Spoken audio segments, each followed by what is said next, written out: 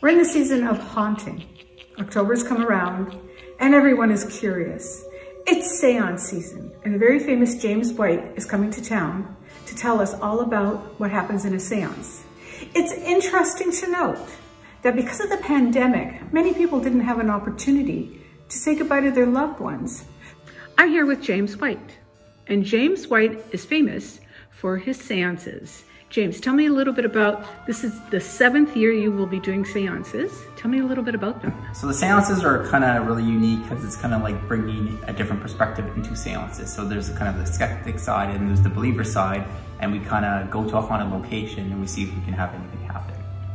Would you say, thanks to the pandemic, have you found that many of your clients, or shall we say those who are curious, are approaching because they never had an opportunity to say goodbye to those they lost during the pandemic? What's your thoughts on that? Yeah, so I think there's been a lot of, obviously there's been a lot of tragedy, so a lot of people are looking for alternatives to kind of find that hope, find that belief that there's something more out there. Maybe they didn't get a chance to say goodbye, so they're trying to find a way to do it. And so when I do the seance, I'm not advertising that or anything, but we've had a lot of weird stories, a lot of weird stuff that happened at the seance where people kind of got their closure without me even realizing until after. So they would kind of put a post on social media and tell kind of the story of what happened. So during the actual seance, it didn't happen to the group, but it happened to them. So it's kind of a weird experience to be part of.